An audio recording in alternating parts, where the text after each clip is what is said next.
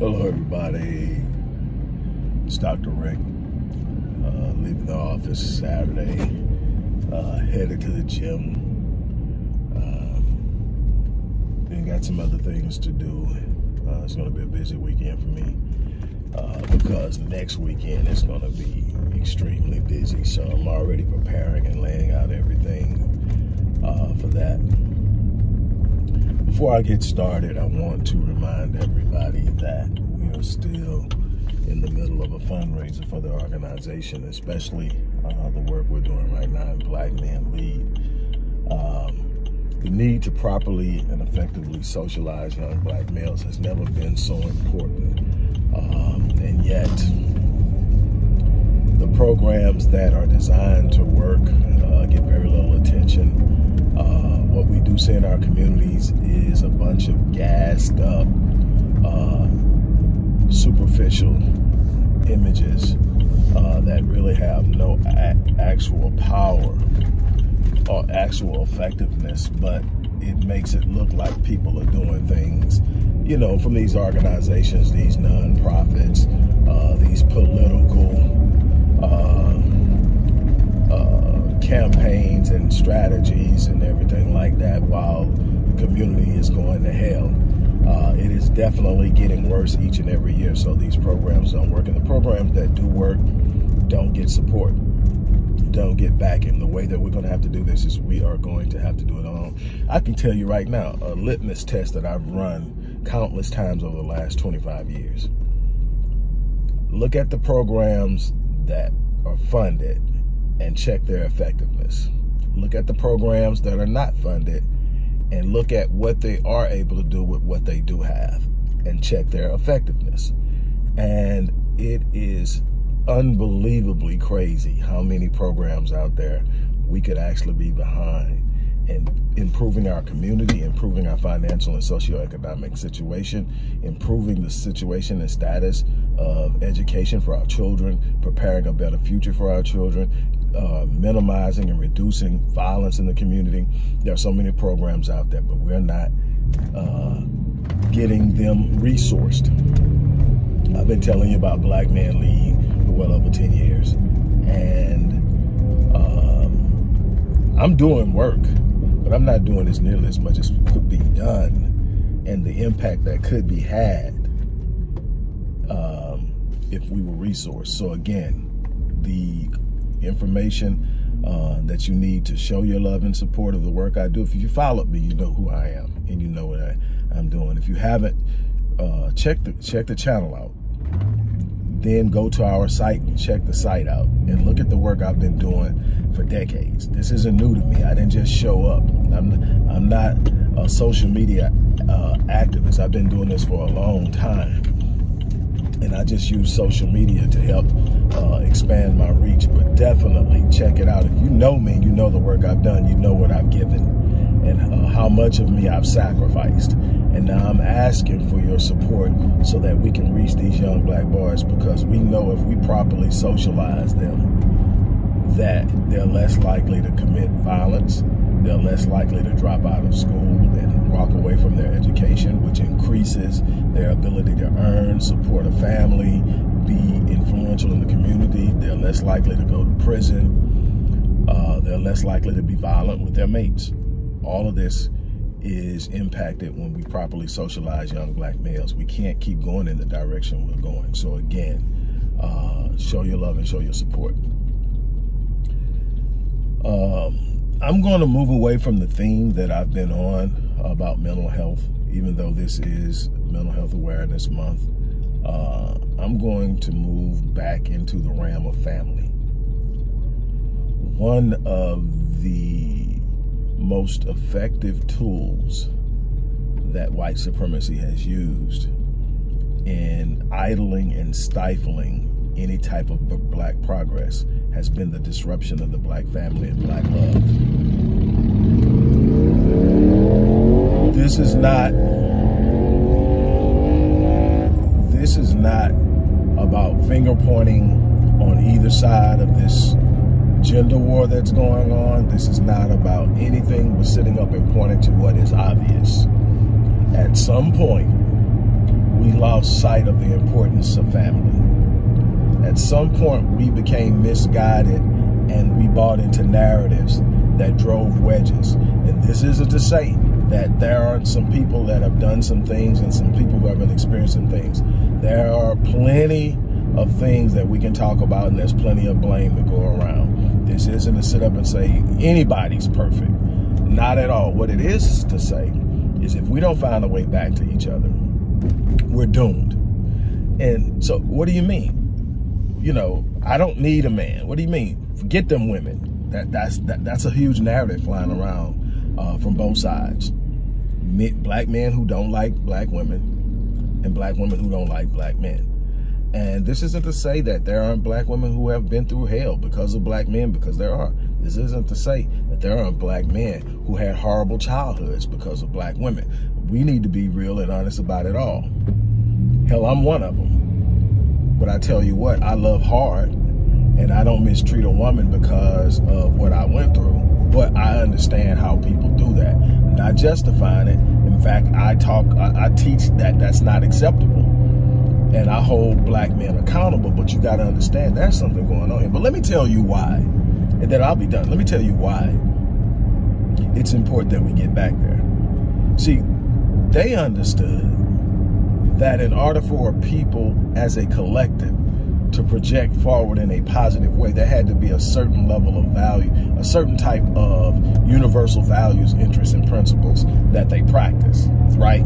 You know, group economics, self-education, self-value, self-worth, historical awareness, a bunch of things that, you know, economic awareness, financial literacy, all these things, extremely important, right?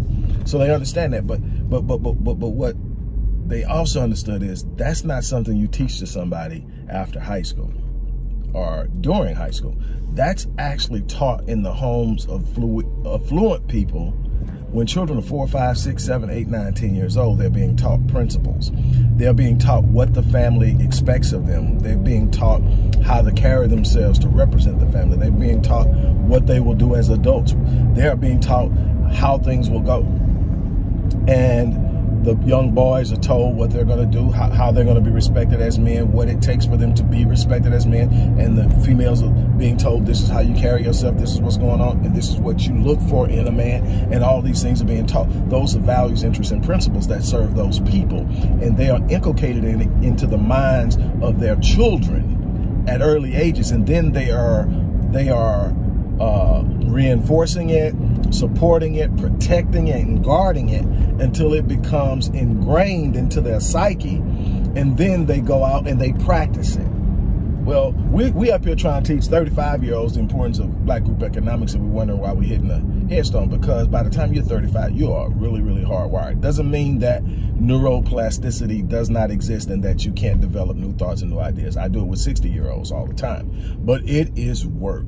Oh my God, it's work. Why? Because you've been wired to think some way. And so on an instinctive subconscious level and an unconscious level, you are literally moving in ways that are diametrically opposed to the very thing that you sit up and say you want to accomplish and do. We work against ourselves far too much because we've been conditioned to work against ourselves. If we don't get to the point to where we can restore the family, where we can literally prepare kids to grow up and be what they need to be, we'll still see what we're seeing now. The occasional exception to the rule who gets out and does something extraordinary and then is used against the rest to sit up and say, you could do it too, why aren't you doing it? Without addressing all the reasons why. We can't allow that to happen. It's our responsibility to give all of our children an equal opportunity to get out there understanding what they're capable of, understanding what's against them, understanding how to move in it, understanding what their roles are in the community, understanding what their roles are in the home, and then executing, carrying out those roles and those responsibilities. It is absolutely imperative that we understand this. We are losing because we have no connectivity. We have no means through which we can empower and prepare our youth to go out into a world that's inherently hostile towards them and compete and win. Why? Because we've allowed the black family to become totally disintegrated. We've become selfish in our thinking. You know, it's about me now. It's not about the house. It's not about the family. It's not about the community. It's about what I want. It's about how I feel. It's about whatever. And you look at it and it's just going across the board. Everything is about this. And now they're using this notion of self-care. I'm real big on taking care of yourself. You got to be sure you're okay before you can make sure anybody's okay. Have no problem in that. But when you start pushing self-care into selfishness, it becomes a problem. Because now the most powerful force you can be is someone who is helping someone else. Someone who is looking out. It doesn't mean you do it to your detriment, but you should understand you're at your best when you're giving. It is just the truth. It doesn't mean give until you have nothing. It doesn't mean put yourself at risk all the time. What it does mean is that you can't hide in this corner and sit up and say it's all about me and think that you're actually going to leave an imprint in this world. That's not how it happens. But if everybody's out there looking out for themselves, you know, hell, all you got to do to walk up and say you want to walk out of a marriage and say you have an irreconcilable differences. We're not getting along right now. Hell, you with anybody long enough, you're going to have moments where you ain't getting along. So what's the commitment? Why should it be valuable? Why should it be important? Why should you look to stand? I'm not advocating anybody stay in an abusive relationship. I'm not advocating anybody stay in a relationship where they are miserable and they don't see any way that it can be rectified. If someone is intentionally and maliciously being mean to you, being harmful to you, disrespecting you, tearing you down, any of those things, I'm not talking to you. I'm not telling you that's what you need. What I am telling you is that there are going to be some difficult times in life. There are going to be some times you're not on the same page. There are going to be some times that you're looking down two different corridors, and it can be tough, it can be hard. But if you got to look at it, you got to say, does this person love me? Not is this person doing what I want them to do right now, but does this person love me? Has this person shown a behavior that is conducive to saying we can get somewhere where we can find each other again? Because if it is, then it's worth saving. Why? Because we need to teach staying power. We need to teach. And it's not just in marriage. It's in business. It's in education. It's in forward mobility. It's in all of the areas of life that will advance us and push us to where we will no longer be a dependent people. But we are going to have to be willing to acknowledge that we cannot do it from a place of individualism. It just simply cannot happen. And it's so easy to find all the faults and all the reasons. And see, that's a problem. We're trained to see what's wrong. You're going to have to really switch your paradigm to start looking for what's right. We're brilliant. At the core, most of us have hearts that love. We've just been banged up so much, we don't trust our hearts anymore. We've got to find that, because that's what makes us us. Not being a pushover, but being willing to love on people in a way that empowers them. That's something that's beautiful. That's something that's awesome. That's something that I do, and it's a part of my work. And I'm telling you, we got to get there. You know, I just had to drop this on you. I hope that you really take it to heart. I hope that you really, truly embrace it, because we need it. And as I close, I'm going to remind you, we definitely need your support. If you believe in the work I'm doing, if you believe that I'm making a difference in any way, I need you today to not pass the buck. What I mean, we have a tendency to pass the buck. We have a tendency to say, well, somebody's going to give. I hope somebody gives. And that kind of takes us off the hook. You know, man, somebody's going to support that. Of course, man, somebody's going to. No, I'm asking you personally, to support the work we're doing. If you're watching and I'm talking this to you, support the work we're doing. You know, I just sit up and watched a report about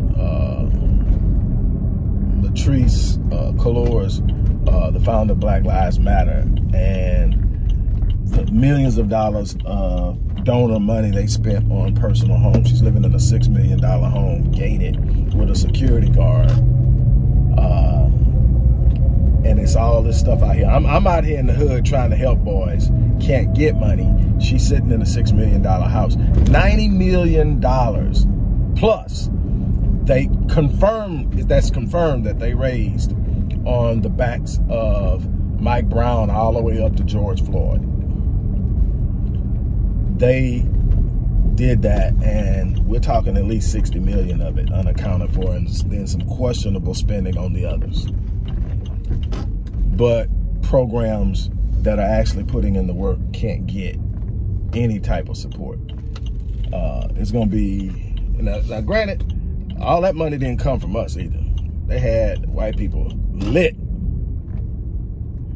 in giving. And the problem is now nobody's going to trust anybody, but the work still has to be done. And so, look, I'm at the gym now. I'm asking for your support. We've got work to do, and it's only going to happen at the level that we can source it. It's that simple. We can't sit up and magically make things happen. Everything costs. So this is my request to you. Show some love, show some support. You can go into the description box and either click the link and give, or you can give to the organization through our Cash App handle, which is also in the description box. On that note, I'm checking out, going in to do what I need to do. Take care.